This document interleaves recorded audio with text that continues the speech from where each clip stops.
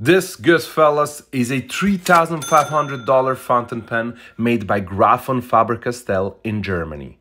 It's called Pen of the Year 2010 Walnut, and it's made out of Caucasian walnut wood with fine carvings and an hand-engraved metal plate with gold inlay. Inspired to historic hunting rifles owned by the Faber-Castell dynasty, the Pen of the Year is a series of pens launched annually by the German Maison with a different, intriguing topic.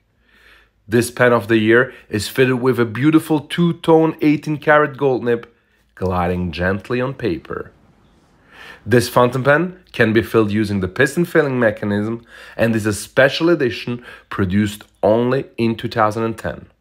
Don't forget to follow for more content on fine writing instruments.